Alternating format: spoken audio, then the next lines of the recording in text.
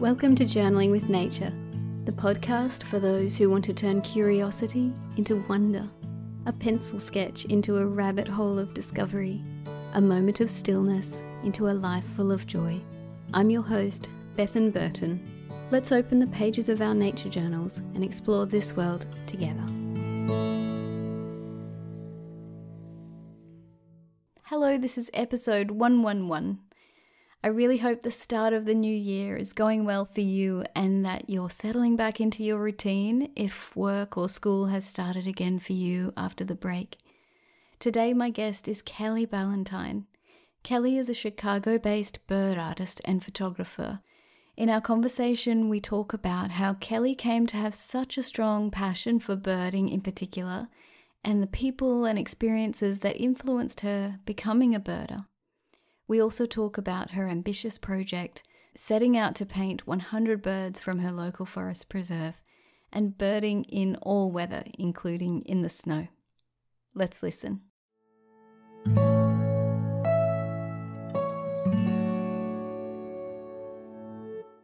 Kelly, thank you for being here with me on the podcast. Thank you so much for having me. I'm really excited to be here.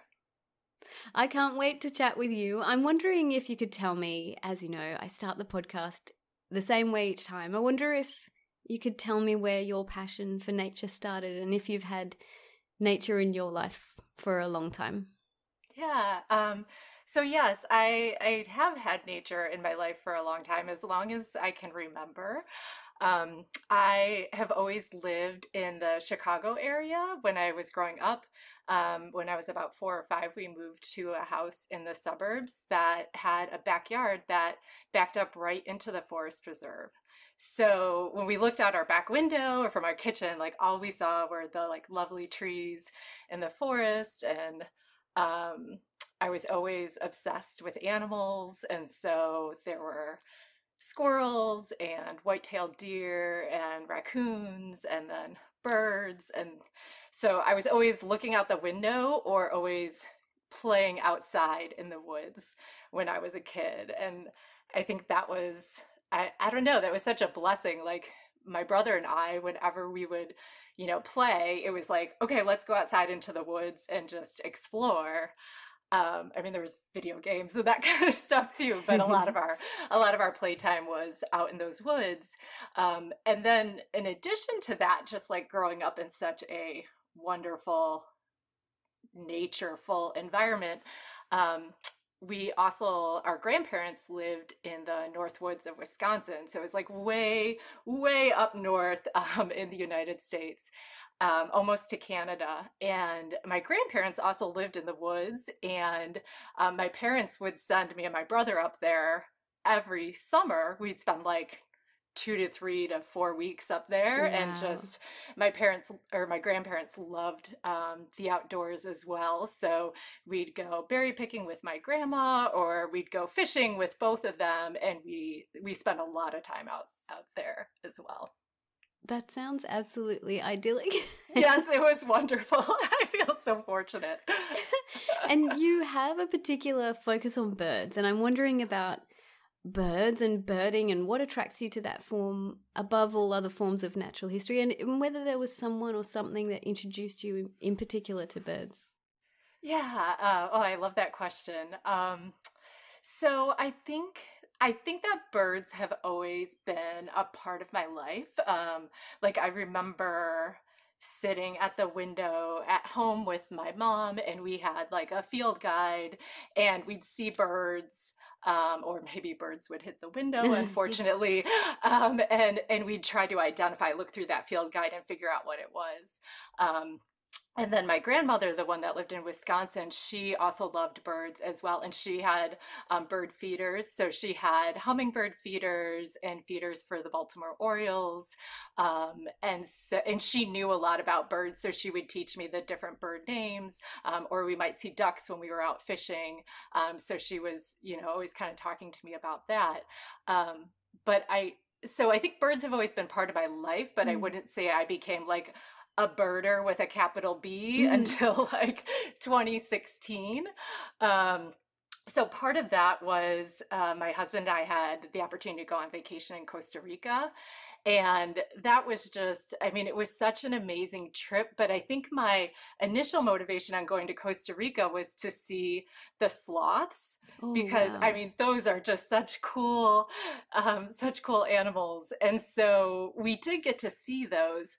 But the other thing that was so cool about the trip was birds. And for example, there were just wild scarlet macaws there. Oh, And they would just be like, we would wake up in the morning and all of a sudden you would hear them like yelling, as parrots like to do, just as they were flying from like their overnight roosts to going to forage around where we were staying. So that was just like, it's like, oh my gosh, there are just macaws like just hanging out here. That's crazy. And then at the same time, my husband's uncle had started getting into birding. So like he invited me on some birding trips in the city. And then I was just hooked. you're So hooked. That's amazing. Sometimes it takes us an experience in a really exotic place, like Costa Rica or like seeing, parrots elsewhere, to make us realize, oh, actually, there's a lot going on here close to home. And I love that you discovered that and started birding around the city. yeah, yeah. Yeah, and now I mean that's where I primarily do all my birding is Yeah. in like a very urban area, but it's I don't know, it brings me so much joy, but it's also it's like a almost an exercise in mindfulness Mm. because you're really just focused on the present moment and just experiencing what's happening right then. And I'm often able to just let like a lot of the other like worries or pressures in day-to-day life just I can set those aside at the moment and just really focus on like what I'm experiencing. Yeah, that's beautiful. And you engage with birding in different creative ways, and I'm wondering what came first for you, bird photography or bird art? Oh, yeah. So I definitely, when it comes specifically to birds, the photography was the first thing. And actually, it was again that same experience with those scarlet macaws and seeing all of those amazing birds in Costa Rica, because at that point, I did not have a camera aside from my phone. And it was great because we would go on guided tours with some naturalists and they would have like these big scopes and they were really good at putting your phone camera up to the scope and being able to take a Ah, picture, clever. which is very, very challenging to do and actually get a good picture. But I was like, oh, it would be amazing if I actually had a camera with a lens that could, give me a little more detail on the birds. So that's where that started. But in terms of art, like art has also always been like kind of part of my life Mm. since I could remember. And so I did not have a regular art practice before I got into birding, but it was definitely something that I had explored and that had been a part of my life even beyond like childhood. Tell me more about that. How did you learn from others? Did you take classes? How was art part of your life? Yeah, so I mean, when I was a kid, I just remember that I was drawing all the time, Mm. and most of that, was just pencil or pen or whatever I kind of Hmm. had available. I remember the dot matrix printing paper Yes. was often my medium of choice with whatever Yes. pencil I had available. Um, and then my mom was really good at encouraging my brother and I in whatever, interests or hobbies we had. So as I was kind of going through middle school, she actually signed both of us up for kind of semi-private art lessons. And those lessons were really great because they had it structured where the teacher kind of took us through. First, we started with charcoals. So really teaching us about value and, capturing light and shadow. And then he moved us on to using like soft pastels. So we were working more with color and blending colors. And then we moved on to oil painting. And so, I mean, I was probably taking classes there for, I don't know, maybe 1 to 2 years, but I feel like it was really good at learning so many different skills. Yeah. And then of course I became a teenager and things kind of fell apart a little bit. And so I wasn't practicing art very regularly throughout high school. I was not one of the kids that was like in art class and Mm-hmm, like mm-hmm. super arty as a teenager. I was like, I think I was more worried about like trying to fit in and all of that. And I think I was also intimidated by the really The arty artsy kids. students. Yeah, exactly. But then, like, once I got into college, I started trying to pick it up again because I had just missed it. Yeah. I missed doing something creative. So the bird art, I would say, came about during the pandemic Mm-hmm. because, again, it was something like I wanted to make art. I wanted to make more time in my life for creating art, and I treated myself to Liz Clayton Fuller's course Yes. that she has on the Cornell Bird Academy website. And it's just, I mean, it's such a great course on field sketching and bird art. And I took that and then I've never looked back. Yeah. So fantastic.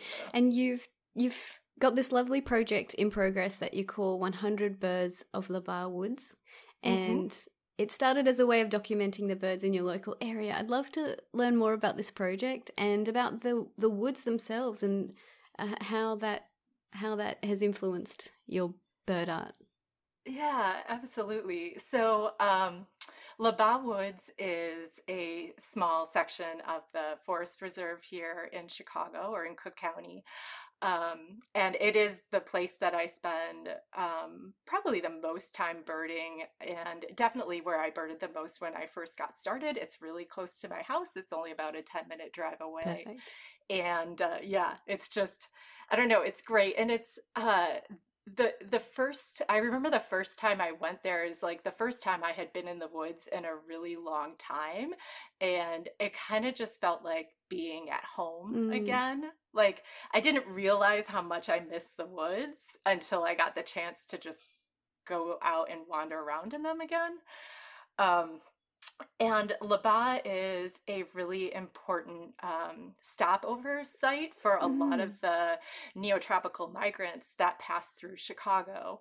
And it hasn't always been well treated. So there's a huge restoration effort that is going on there to try to repair the woods and restore them to what they were like back before there were a lot of invasive species and before a lot of damage to the habitat occurred. So, yeah, I think I got started with that project just, partly because I love those woods so much.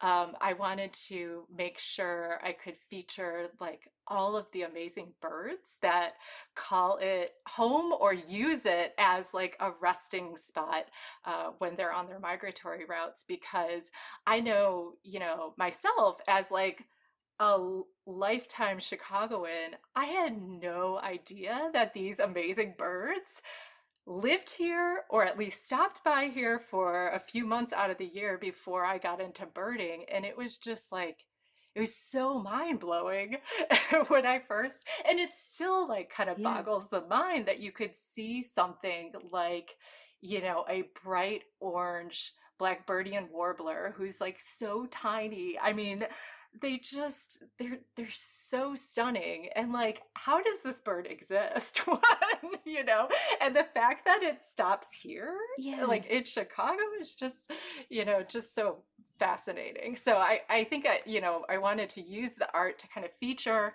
all of those amazing birds. And then also, in a lot of that artwork, I also try to feature some of the native plant species that help support them, either by, providing them shelter or providing them food or providing food for the food that the birds eat. Nice. So. Yeah, yeah, yeah. How do you choose who gets featured as the next bird in your project? That's a great question.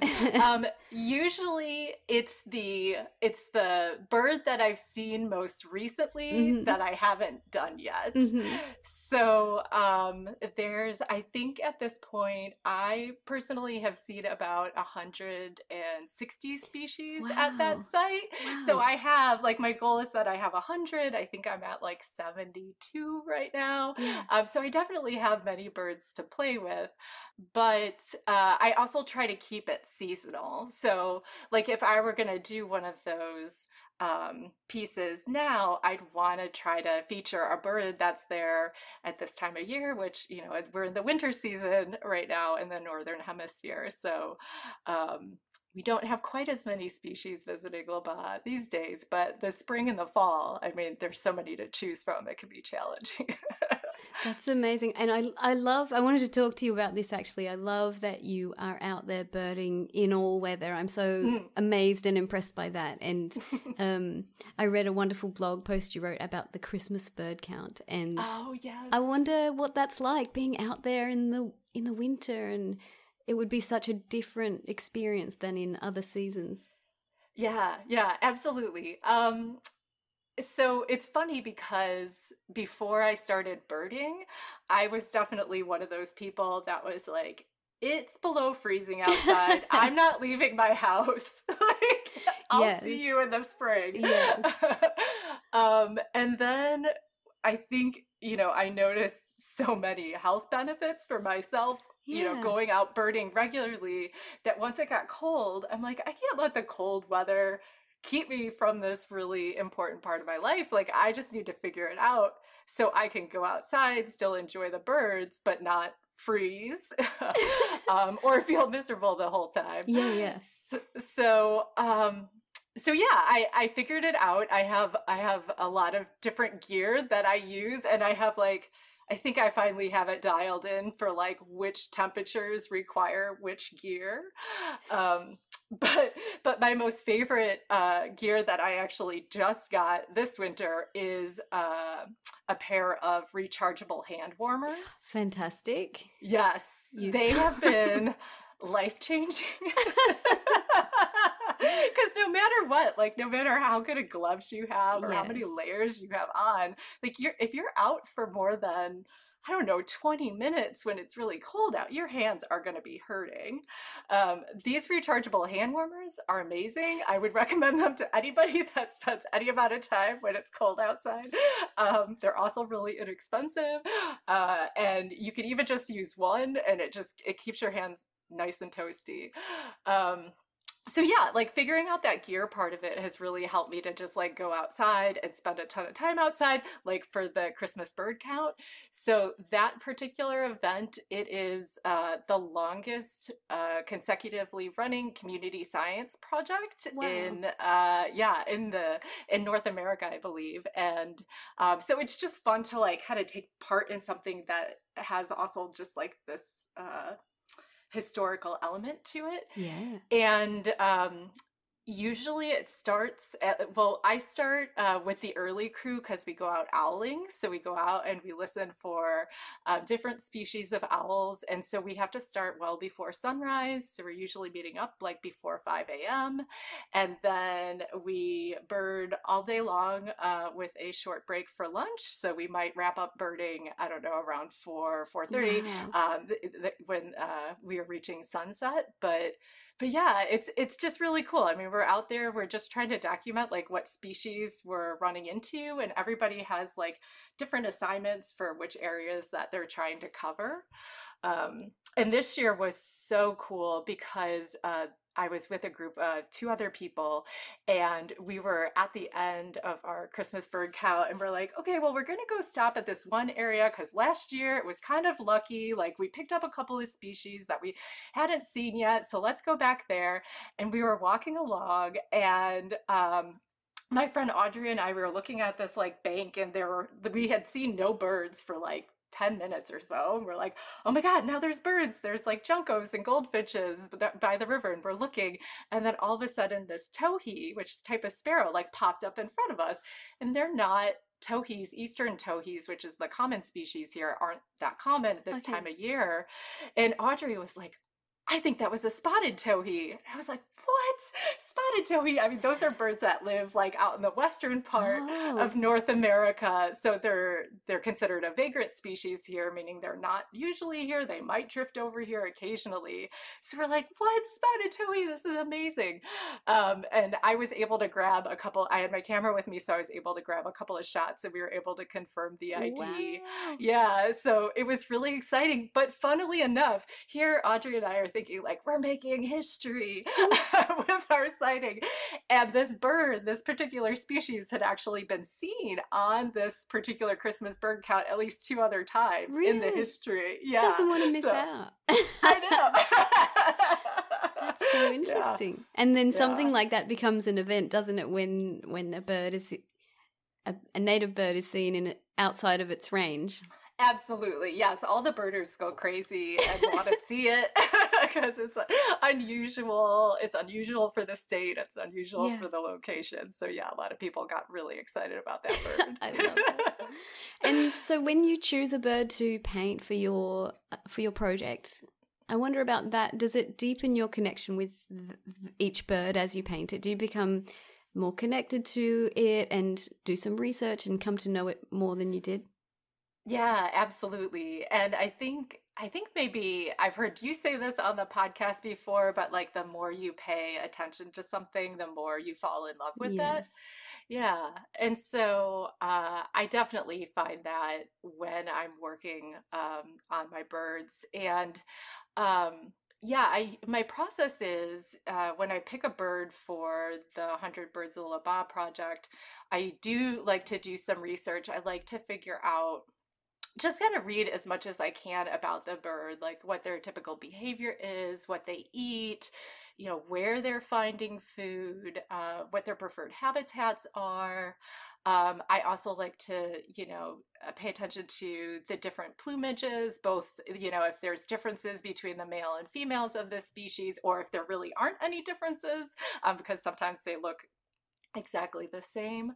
And then and a lot of times they'll look different at different parts of the year as well. So I do a lot of research on that. And then when I'm just like drawing the bird, so if I have my own reference image, like I've taken that picture and it's, the pose I like or whatever, then I feel like I end up getting really connected with Yes. that particular even individual, you know? But if I'm working off of a number of reference images from other photographers, I still feel like connected with the species, if not just that particular individual. I love that. I love that idea of making a connection with one bird, not just the species, but that particular bird. And Hmm. that's the wonderful thing, I'm sure, about taking your own reference photos is that you're out there and you're watching the behavior as well and seeing and having an experience with that individual, how they're moving, what they sound like. Yeah, but it's a whole different experience, a whole different thing to come to know one bird, especially if you're watching a Hmm. bird in your garden that might be returning again and again. It's a very deep Yeah. experience. Yeah, exactly. And that's one of the reasons why I like birding at the same spots. Like I have a few spots in addition to LaBagh Woods that I visit again and again. And it's because you not only get to know the place, you get to know like which birds hang out where. And Yes. oftentimes you are seeing the same individual. Like sometimes with some species that's a little bit easier to figure out than others. But a few years ago, there was a pair of great horned owls that were nesting at LaBagh, and like I knew where to find them. I knew where they were. I was always like really respectful of their space and not disrupting them. But I got to watch that owl family raise like three little owlets over the course. It started, I first saw them in, I think it was February when the first owlet hatched, and then watching those little babies grow up over the course of a summer. And so Wow. that was That's just something else. such a wonderful experience. Yeah. Oh, wow. Tell me some more about your favorite places to go birding and nature journaling Hmm. around your area. Yeah, so certainly LaBagh Woods is one of them. The other spot that I go most regularly is it's a Chicago Park District park called Park 566.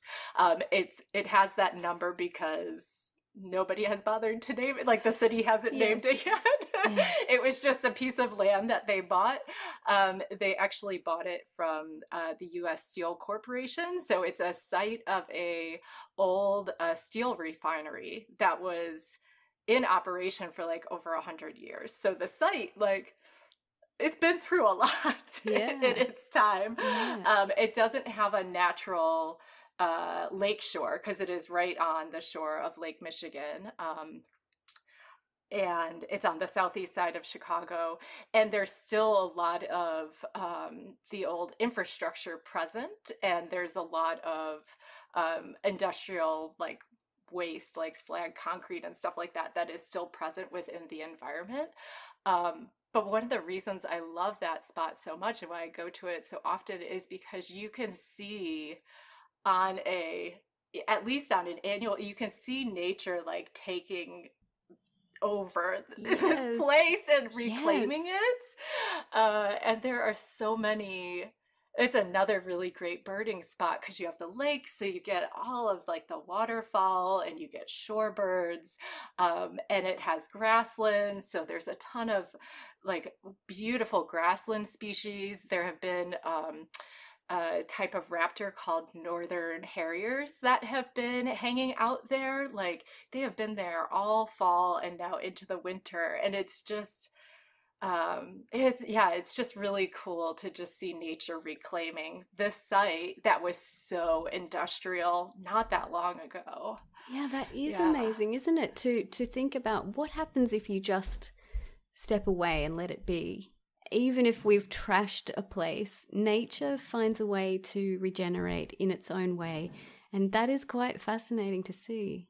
Yeah, yeah, absolutely. Yeah. So I have done some nature journaling out at Park 566. There are some nice spots that are just like kind of natural seats and stuff that you can sit down and, paint the lake or paint the grasslands, and Mm, it's just nice to just sit and be still there.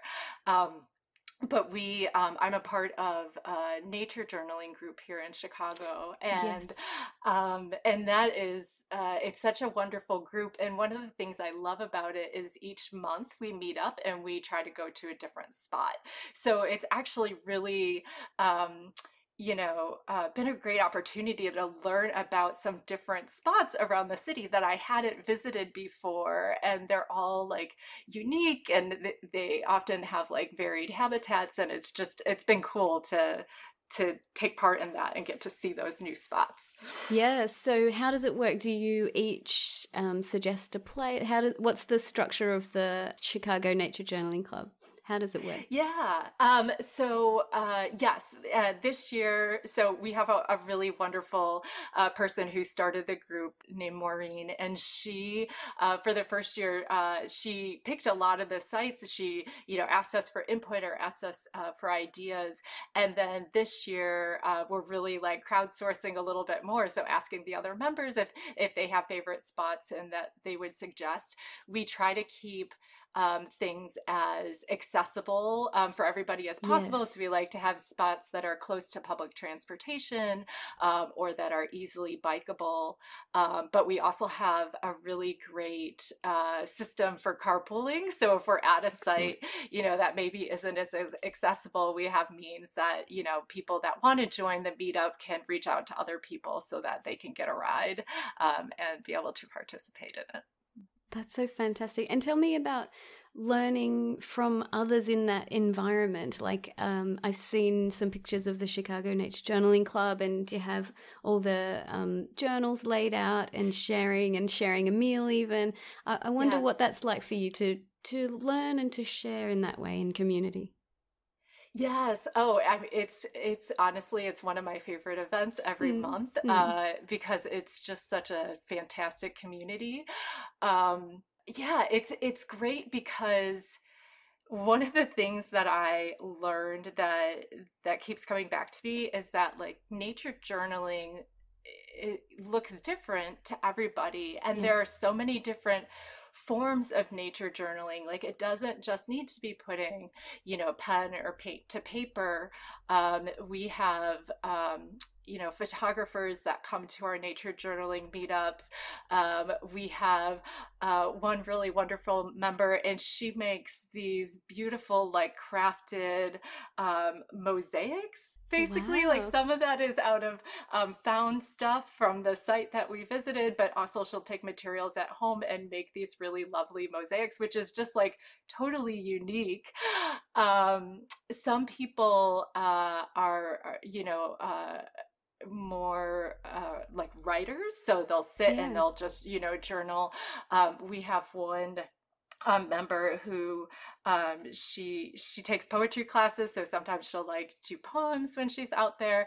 And then we also have a number of artists in the group, and I think what's really fantastic too is we have some cartoonists in the group. So Wow. like and those nature journaling pages are just amazing, but like you normally don't see cartoons in nature journaling spreads, if you were to look that up online. But his are just so fantastic. And like everybody is showing like their connection to nature and expressing that in their own unique ways. So it's just a wonderful all around learning experience. That sounds amazing. I love that you have such a diverse way. There's so many different ways of expressing our connection with nature, and that really shows Yes. up in your group. That's amazing. Yes, How did you come to absolutely. nature journaling in the first place?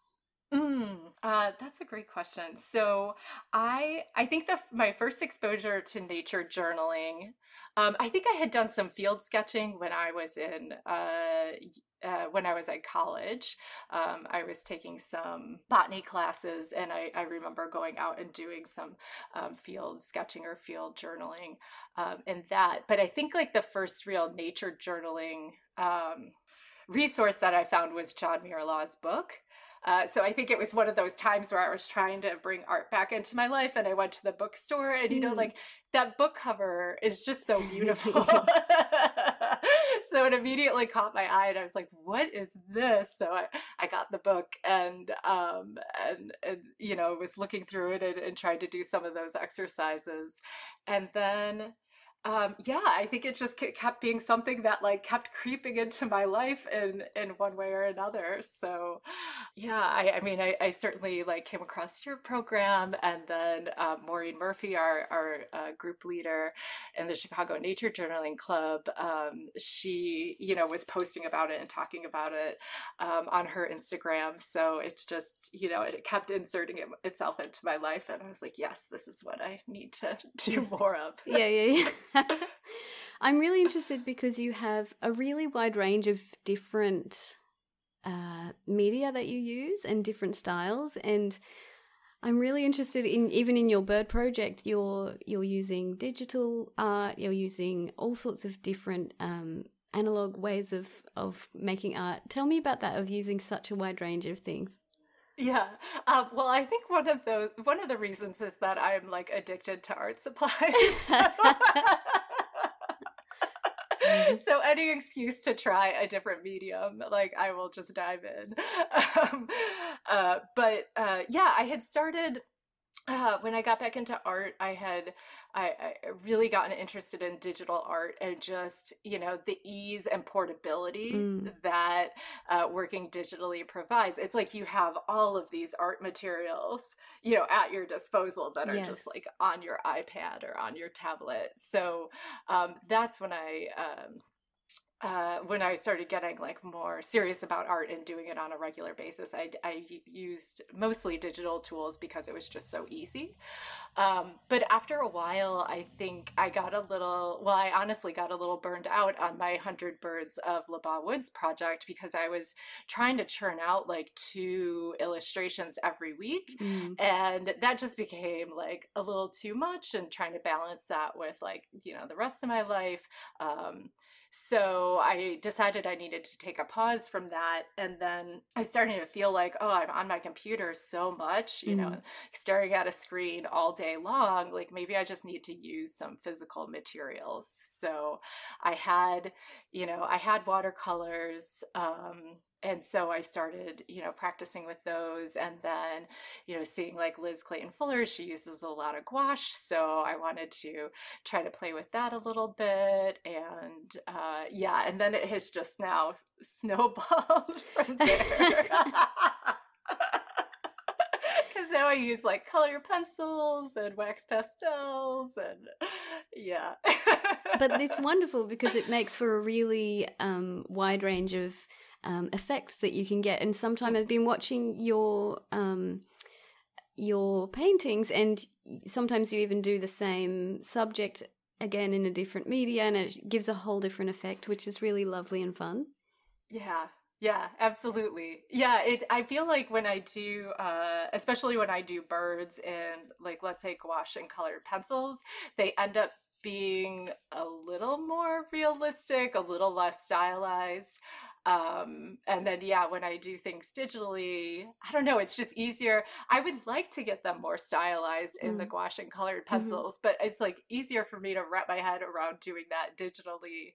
I think I just need more practice doing that in the analog media. But And you wrote about the idea that, or this sort of phenomenon that happens when you're using digital media, that you can correct your mistakes. And that can be great. And it can also be a bit of a trap, because then you start to fall into this thing of like endless correcting and striving for yes. something that you maybe couldn't achieve otherwise. And that sort of attachment to perfectionism can be difficult. Can you talk a little about Hmm. that?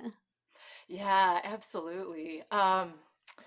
Yeah, so I do love digital art quite a bit, but when I was getting to that burnout point with it, what I was finding is that every time I was sitting down to create a piece, I was feeling like really constricted and tight. And yeah, I think it was that pressure of like, I want this to look a very specific way, Mm, and I could mm. keep hitting that undo button. Or, I mean, one of the wonderful things about Procreate is you can adjust like the hue and the saturation and the brightness, but I could do that for like For it. hours after I was finished with something. Um, and I was finding too that like some of the pieces of mine that I was happiest with and that I liked the most were the ones that took me like the least amount of time, that Yeah. I just didn't obsess over. And so, yeah, I did feel like it was probably going to be better for me to like try to use more of the analog media where you can't fix mistakes, or if you try to, you ruin it. So I do think that that has been helpful. I'm currently trying to just speed up my process, because Mhm. I can still overwork a piece, to no end. So I'm just trying to get quick so I can just try to capture like the essence of what I'm trying to do rather than trying to get it perfect. Yeah. And sometimes that whole process of deliberately loosening can be a challenge, and I love that you're doing that deliberately. I've seen you working on like doing quick bird sketches, preparing for a piece, and that it's counterintuitive that we have to practice being loose, because it seems like that tightness should be the thing that you practice, but I think all of us have to practice getting loose, and that watching you do that with purpose and in a deliberate way is cool. I like it. Oh, thank you. Yeah, yeah, yeah. It is kind of counterintuitive, but yeah, I don't know. I feel like some of the art that I love the most that other people do has that very Yes, loose feel, right? And absolutely. like you could just see it in the lines, and oh, like it's so lovely. So and I think there's just like you just put it down and like trust that Yeah. also people are able to interpret what you are trying. Like it doesn't Yes. need to look exactly like Yes. it looks in the picture necessarily. Like some people do that super super well, but it doesn't have to be that. Like it could just be an impression. So yeah. So Absolutely. and I think nature journaling is good for that too, right? Like, because you're often outside dealing with the elements, you can't necessarily spend a ton of time on any particular thing. And if you're working on a living animal, like it's not going to stay around for That's you right. to That's be right. that deliberate. So, Do you ever draw with your iPad outside, or is that always something you do inside? oh, I have done it in the past. It has been a long time Okay. since I've taken my iPad outside. It was something that I was thinking about because um, with our nature journaling club, I mean, we meet every month at the end of the month all year long. So Mm-hmm. sometimes, it's below freezing and your fingers are cold and it's really hard to hold your tools or your paint is freezing or, all of that stuff. So I was contemplating like, oh, maybe I should bring my iPad out one of these like really cold meetups. Mm-hmm. Mm-hmm. But but yeah, I don't know. Maybe I'll do that at the end of this month. We'll see. And what's your favorite media to use when you're actually out with the group nature journaling? Yeah. I mean, I think watercolors are really nice to use in that situation. But last month I tried out my water soluble markers Mm-hmm. and the wax pastels. Um, and I've also brought my gouache out with me, gouache and colored pencils. I've done that a couple of times and I like that setup. I actually really like using gouache outside and I think I might prefer it to watercolor because it dries faster. Okay. So, and that's always like, I am not patient when it comes to drying time. So, that was one of the things when I was using gouache in the field. I was like, oh, this is great. It's already dry. Like, I can add another layer. I can Mm-hmm. add some Mm-hmm. details now. And I don't have to wait for that page to dry. Do you find it hard to switch back and forth between the techniques of gouache and watercolor, or do they, because certain ways of using gouache, it's opposite to watercolor in that you would start with the dark colors and then end with the Hmm. light colors, and in watercolor it's the opposite. Do you Hmm. flow freely between the two, or does it Yeah, I require mean, some switching?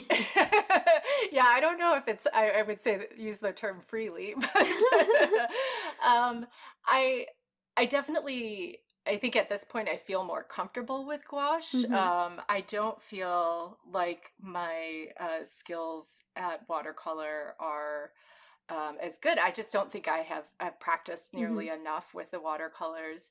But in terms of switching back and forth, I feel like I'm getting a lot better at that because, like with a lot of the media, like you end up starting light and building the layers and making them darker, and then it's like when you switch to using something like digital or gouache, it's almost like, oh yes, I have a little more freedom here. I can do things a little differently. Yeah. So yeah, I think it adds some variety to my practice, which I enjoy. Yeah, yeah, yeah. You also enjoy being part of art challenges, and Mm. at the moment you're doing a daily art thing in January. Tell me about this thing of art challenges, and then we'll talk about your January daily art. Sure.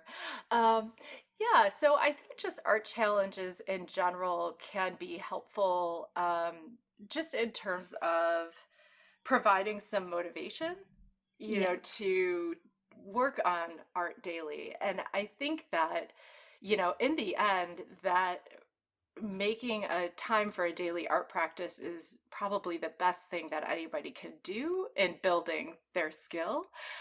So, a lot of people talk about talent, and I know that's, a topic you've talked about on this podcast before. And yeah, I really don't. I don't believe in talent, or I think my perspective on talent is it's really just motivation yeah, and persistence, yeah. right? I agree. And so I think daily art challenges provide you with both of those things. So that's why I've engaged in them in the past. And then, like, you know, like Birdtober, I can't pass up. I mean, that's basically my art practice all year round. So if there's a whole month surrounding it, like, I'm all in. And then, yeah, the 100 Birds Project, I think that's what kind of got me started. Yeah. And just like, okay, yeah, like if I just start working on birds and doing this art regularly, like, I'm bound to get better during that process. Yeah, absolutely. So. And then at the end, I mean, you step through this process again and again, and then at the end you have an amazing collection of something that's really inspiring and wonderful and inspiration to look back on.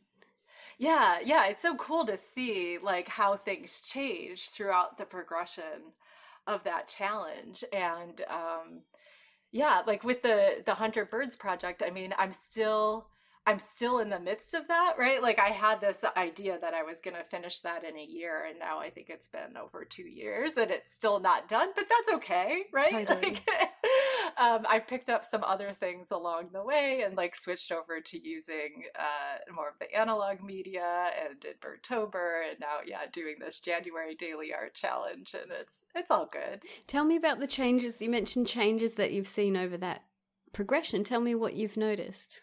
Yeah.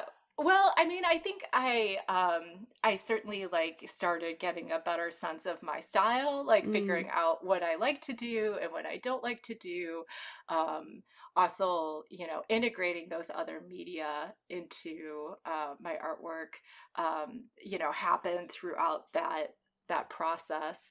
And, you know, I feel like that process also helped me get like a better sense of like using contrast, or, you know, figuring out like composition. And yeah, when I started out, like my skills were, you know, fairly basic, and now I feel like I have a much better understanding, and I feel like I could see that in the work as it goes along. That's really wonderful, because sometimes people say, I don't know how to find a style. I don't know how to settle on what's me. And I think the answer to that is just to keep going. Just keep doing it and doing it and doing it. And your style, it naturally emerges. You don't have to search for it. It just comes. Yeah. Yeah, because you figure out like, okay, I really like using this tool, or I don't like using this. This is my favorite brush. And then, Yes. you know, then your brush strokes end up looking like very similar across the pieces. Or even like, I really love this particular like hue of magenta, and Yes. like, and then you use that in all of your pieces, and it just ends up making them look uniform and giving you a style. Yeah, Yeah, that's and right. even in like digital media, like I now, because I like when I started, I was trying all of these different brushes and all of these different techniques, and now I'm like, okay, for the background, I know I'm going to do this. Yes. I know I want to use this brush for the detail. I know I want to use these textures, and so yeah, it just it can happen with any tool that you're using. Would you say you're a lifelong learner? You seem to be someone who loves to learn and does that deliberately and with purpose. Yes, yeah, I definitely am a lifelong learner. Yeah, and I have a lot of different kinds of interests. And so, yeah, I think if I just come across a topic that, you know, is really interesting or fascinating, like I tend to like dive in and try to learn as much as I can. And I think, you know, with nature and especially birds, like that is a very deep rabbit hole that Yes. you could just remain lost in forever. So that has been great. I mean, there's so much to learn about birds. There's so much to learn about art, and there's so many like fantastic people to learn from. Mm-hmm. So yeah, I think it helps to keep life really interesting, you know. It's wonderful that you can bring these two things that you love together, birding and art. That's really enriching to have two passions in one. Yeah. I agree. I feel really lucky. I feel Yeah, it's neat because I think they both like feed off of each other really well. Absolutely. Like I become a better birder because I'm Yeah. doing all of these like very detailed observations when I'm creating an art piece. And I also feel like I become a better artist because when I'm out birding, I'm like observing the environment. I'm like seeing how, everything is like working together in nature and like how nature composes things. And it just, yeah, it's like a constant source of inspiration either way. Absolutely. So you wanted to get better at painting landscapes, and so you've committed to this January challenge, which is all about landscapes. Let's talk a little about that. Yeah, yeah. So, well, nature journaling was actually my inspiration for getting better at landscapes. Because actually, last month when we were at our meetup, I was trying to do the landscape. We were at this nature preserve, and there's this really lovely pond and like all of these beautiful trees around it. I'm like, okay, I'm gonna try it, and I. I could not wrap my head around what to do. Um, with that landscape. And so I was like, okay, I was looking at some classes on like Skillshare and on YouTube, just how do people actually do this? And then I came across that January daily art challenge from, an artist on Instagram that I follow. And I was like, oh, well, I know an art challenge is gonna certainly help Yeah. me get better. So I'm gonna join this and that'll just provide me with my motivation. And it's a really cool challenge because the artist Jenna, she on her Patreon every week she posts the 6 reference photos that everybody's going to be working off of. So we do quick sketches on the first day, and then we do like a more detailed sketch of each individual photo for the rest of the week. And so it's been really good at like forcing me to work on landscapes on a regular basis. It's also been really cool to see everybody else in the challenge, Yeah. like how they are interpreting the landscapes and what materials they are using. And then I was like, yes, I was very keen to like just do landscapes, and that was it. But I think it was maybe on the second day. I was like, well, there has to be a bird in this scene I somewhere. noticed this. I wanted to talk to you about it. It's so cute. So you've got the landscape. You're using a reference photo, and you just have been popping a bird in that might occur in in that particular landscape. It made me smile so much. I love. Oh, good. I couldn't help myself. So say it's a picture, a landscape in Scotland. You look for birds that might occur there. That's nice because Yeah. it helps you research other areas and. Exactly. Yeah. So actually, what I usually do is I'll try to find. So all of these reference photos are on Unsplash. So Mm-hmm. they're royalty free photos, and if I can find the reference photo, like sometimes the photographer will put where they took the picture. So I do like kind of a deep dive and like trying to figure this out. And then I pull up eBird, which is, a website where people from all around the world report their bird sightings. It is a fantastic resource. It's used heavily here in North America, and then it's used in a lot of other areas across the globe. But so I'll pull up like the eBird sightings like for that particular area, and That's so sometimes cool. it'll show like who's there, and it's really eBird's actually like a really fantastic resource for artists because you can once you pull up that species, you can see, okay, when it's been there, what times of year it frequents that specific location. And then photographers will put their photos in eBird as well. And some of them, I mean, are like such amazingly Mm. beautiful photos. So you can see the species in the habitat, like right there.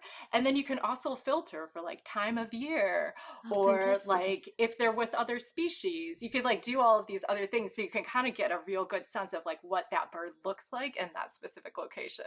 What So an that's what amazing I've been, resource. yeah, isn't that so? It's so cool. So that's what I've been doing for this particular process. Is I'll go out to eBird, I'll look to see what birds are there, and I'll be like, oh, this one looks like it could work in this composition. I'll pop them in I somewhere. love it. I love it. What a great project to be involved with, and especially because you're using the same reference photos as others, you can see how they're doing it and get inspired in that way. Yeah, yeah. I mean, it's really cool. You can see like you could definitely see like a lot of people are very practiced at drawing landscapes because they'll even like change the perspective, but you Okay. could still see it's the same spot. Okay. Yeah, yeah. It's just, yeah, it's fantastic. Do you So. find birding and art communities online are nourishing for you? Yes, absolutely. And I mean, I'm mostly, when I'm online, I'm mostly on Instagram. I don't really spend time in any other social media sites. And I know, like, there can be a lot of downsides to Mm. Instagram, and there can be a lot of, like, getting stuck in the endless scrolling, Mm. and also, like, the comparison trap of, like, seeing all of these other amazing photographers or artists, and feeling bad about yourself if you're comparing yourself to them. But I also think like it can be a really fantastic community, and that's definitely what I've experienced. Yeah. Like there's so many wonderful artists out there. There's so many wonderful birders. I've made a lot of friends on Yes. Instagram who have become friends in like real life that then I Yes. like actually met in person. And then also friends, like on the internet that I've, never met in person, but I still feel like are, good friends. Yeah. Yeah, that's wonderful. And once you feel like you got your head around landscapes, are there other things in the future that you hope to tackle? Are there goals that you have or things you want to develop in the future? Yeah, so I think once this January daily art challenge is over, I'm contemplating just trying to keep that up as like just a regular, just doing daily Yeah. art and posting Great. daily art as a regular practice. I need to figure it out in a way that's sustainable for me. Like I don't know if it'll be 7 days a week, it might be Yes. 6 days a week or Yeah. 5 days a week. And then I also like in addition to posting like my drawings and paintings, I'll go back to posting my photography art. And then I'm also been I'm picking up needlework again because that was something that I had done previously. So I've been, kind of like re-embracing that art form. So I'll probably be posting some of those projects as well. And are your Uh, needlework projects birds as well? of course. Yeah. I could have guessed it. Exactly. They weren't previously, but Yeah. yeah, now they are. Right now, I'm working on a long-eared owl, which is a Oh, wow. really like Owl's a bit of a theme adorable for owl you? species. I mean, they're such fascinating animals, and they're so beautiful, Yeah. and they're just I don't know. I don't know. They're just very special. Yeah. Yeah. So, yeah, I love them. So yeah, I think in terms of the daily art, like that's something that I'm definitely contemplating. I also part of doing that is I also want to share stuff that's maybe unfinished or Yes. maybe that I don't love, but just Yes. like showing that like, part of doing art is like you're not going to kick out a masterpiece every day, and sometimes Yes. it's not great, and that's just what art is, and it's a process, and part of getting better is just pushing through that and being able to embrace those mistakes and learn from them. Yeah, I think that's really important. I think everything is so curated these days that it does exacerbate that feeling of comparison and oh my journals don't look like that every day. Yes. And yeah, I like that. I like that thought. Yeah, and it's scary because I'm like, oh, I'm gonna put Totally. out some pretty crappy pieces and I'll probably lose a ton of followers, but oh well. Yeah. I think that's wonderful. Thank you so much for joining me today. It's been so fun to chat with you and learn more about your practice. Oh, thank you so much, Beth, and it's been so great speaking with you.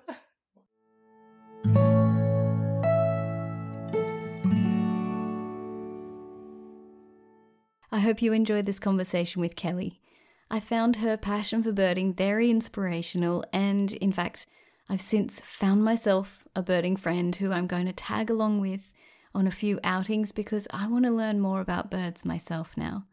I loved listening to Kelly speak about appreciating the migratory birds that pass through her city on their way to other places, and making sure to get outside birding even when the conditions might make other people tuck up under a blanket on the couch.